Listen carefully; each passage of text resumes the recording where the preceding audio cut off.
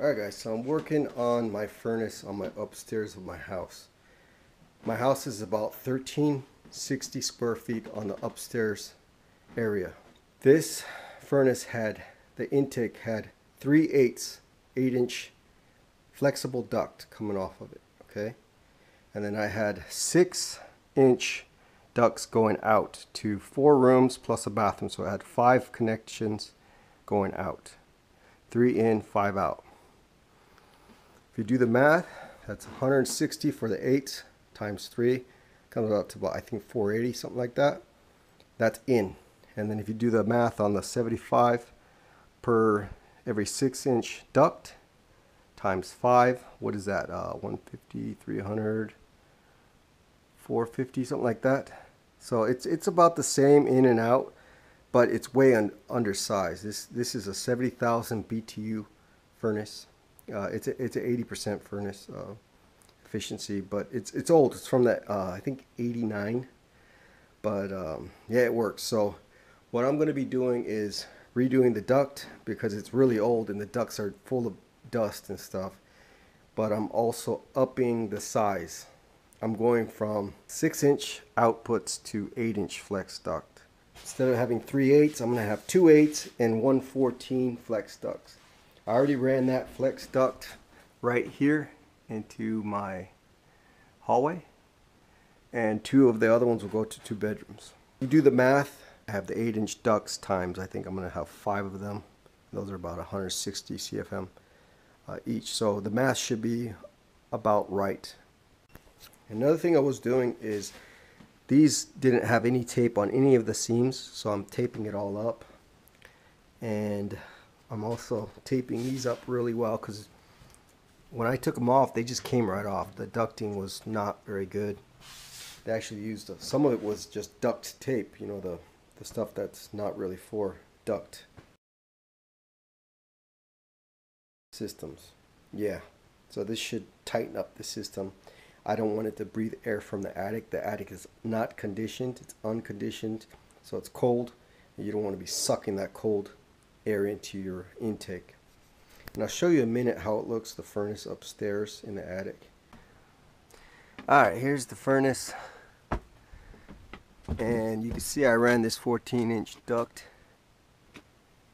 and I wrapped the intake over there box. I wrapped it with insulation. That's about an R10. It's going to have 3 other 8 inches, so it's going to have quite a bit of air going into it. But you can see this box over here is just as small as that one. It doesn't really go away from the handler. It's really close. So from what I read, you want to have at least 24 inches away from the handler.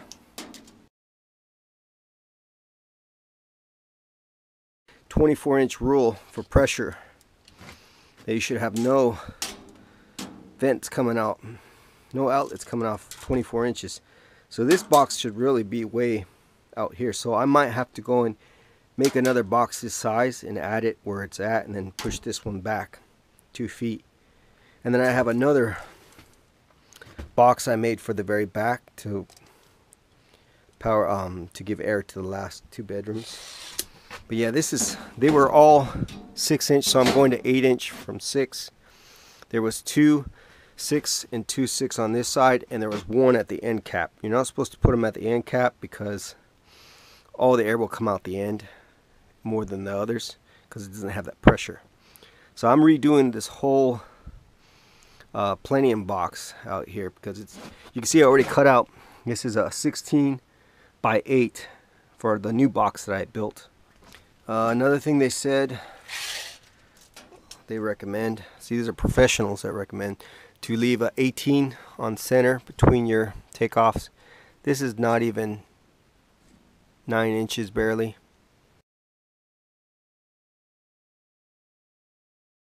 Okay, so you shouldn't have 2 so close. I see it so many people doing this, and it makes me think, well, why is everybody doing it wrong? I don't understand it.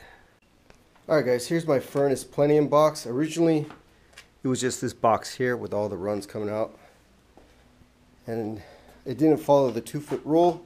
I'm not an HVAC tech, but I did a lot of research, and you want that pressure buildup, and you don't get that with just one box. So I added a 2-foot box that I made that out of a 48 by 36 piece of sheet metal. This stuff's very thin from Home Depot, like super thin. The older stuff's a lot thicker, so you got to put some cross bends in it. I just used a straight edge metal one and just kind of hit it with my hand, so it's not perfect, but that'll keep it from contracting and expanding as the heater turns on and off. Put some channels in here, and I just screwed them down right now. I got to screw down this one here, and this is another box that I made to come on to, goes onto this back side, see there? But I'll show you that in a little bit. But see how I mastic taped all this up so it can't leak any air? That's what you want to do. I got to do all this as well. I'll get this one on here, and then I'll put some duct wrap insulation over that, and I'll show you a video of it when it's all put together. Alright, there's the two pieces. I'm probably going to insulate these separately and then install one in the attic and then install the next one in the attic, because it's going to be like over 8 feet long to carry it up there. Okay, I use some air duct sealant on all the joints here, here on the sides, and I waited for it to dry a couple hours until it's dried, and then I'm going to put some well, I already started putting some foil tape over that. So you don't have to use air duct sealant and tape, but I'm just doing it because I'm just being extra cautious. I don't want any air leaks in my attic, and it's a, you know, unfinished space. All right, this is where I'm at. Got my 2 vents here, vent there.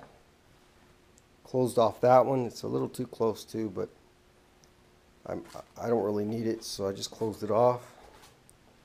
This side I got one for the bathroom here, one for the bedroom. Close this one off because I could have just used this one instead of this one, but it's a little close there. I wanted to get at least 18 inches on center away from that, as HVAC school says. Alright, so this duct system now has 24 inches off the heat exchange. It's got 18 to 24 inches off center from the staggered position. It's got 18 off of the transition from a lower transition, at least 18, and it's got 24 end cap. 24 inches from the end cap that's on here, and that's a correct system. I got a damper here just in case it gets too hot for the bathroom. So yeah, this is gonna work perfectly. But for now, I'm gonna put some duct wrap. I think this is R6 by Masterflow. It needs to be R12. It used to be R6, I think, but it needs to be R12. So I gotta wrap this twice somehow. And guys, from my experience, from what I've researched, I bought like all the different tapes that you can buy. I bought the foil tape, I've bought in flex tape, and I've bought a mastic tape. The best tape, I'd have to say, is the mastic tape. It actually has the mastic built into the tape, and that's what I would recommend if anyone's looking for the best tape for sealing your ducts. And the best tape for using flex pipe would be Flex Fix. They also make this by 3M, but that's what I'd recommend. It's more of a tape with aluminum. It's got like foil. It's not, I can't say it's foil, but it has metal inside, like metal lines in it. But it's not as, it's easy to tear, but it's like flexible. So when you're going around this flex stuff, this plastic, it like adheres better to it, because it can, the foil tape won't adhere that great, because the foil, once you get a little crinkle in it from these wires, it wants to wrinkle up like you can see on this side. So the Flex Fix is the best for your flex duct. And if you're doing metal ducting, metal pipes, you could either use the mastic tape, which is the best. It's called foil mastic sealant, or you can use the this foil tape. But the foil tape will probably eventually go bad, and the mastic is more permanent. Alright, got one layer of some fiberglass duct insulation, and then I want to go over it with some really premium wool insulation, duct insulation. 2 layers on that, that'll be R12. I could only get 1 layer of this, but that's okay. It says you get 60 square feet, but I only counted 60 square feet times 2 feet would be 30 feet long, but I only counted about 20 feet, so that package is way off at Home Depot or whoever makes this product.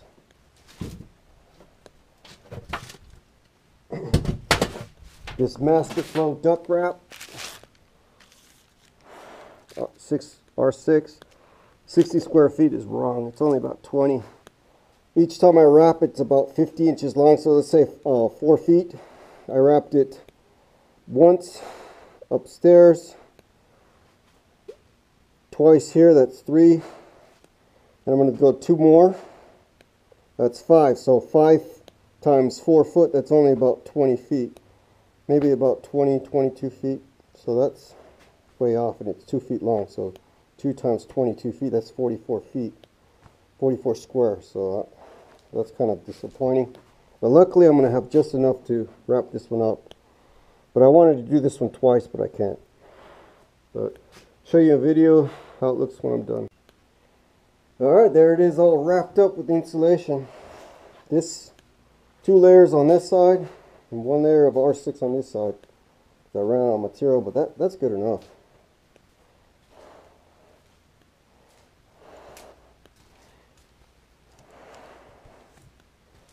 Got this little edge here that I can flap over about 4 inches down, and then I'll just tape this seam here.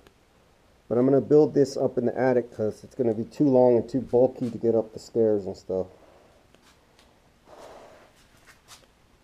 Yeah, this should keep it nice and warm. And on this side I got the little dampener going to the bathroom. I put open here, closed, just in case people forget. This is about 50% open, right there. And I'll start off with it all the way open because I know the bathroom does get pretty warm in there, and I don't have a close off I don't have a dampener on the vent itself. It's one of those open throw ones that just blow all the air out. But yeah, I'm ready to get this installed now. Alright guys, I'm almost all done with this. Check it out. So what have I done? It cost me about 1,200 bucks. And what did I do with that 1,200 bucks? I got all new ducting. Went from 6 to 8. I got 2 extra boxes made for the outputs of the system to put my takeoffs. I insulated everything. I'm getting all new registers. I also got a new intake with a 14-inch run. Before it was just 3/8. Now I got a 14-inch run, another 8 here, and I got 2 more spots to put 2 more 8-inch takeoffs for returns. But I'll do that because I'm still working on my master bedroom. I'll hook that up later, so I just capped it for now. So all I got to do now is run this one last bathroom line here, this gray one going into here, and then I'm pretty much done for now. Left it a little long just in case I have lowered ceilings, just in case I want to go in there and make it a little higher. I have a little bit more room to run that line if I need to relocate any of those lines. I just capped this one off right now. I took some of my old duct and I cleaned it out, washed it off, because I blew it out and it still was dirty, so I actually had to go in there with a sponge and clean the sides under the sink. Put some tape on the ends, smash it at the ends, just put a wire for now. It's just temporary. And I got another takeoff down there on the return. That's going to go to this master bedroom over here.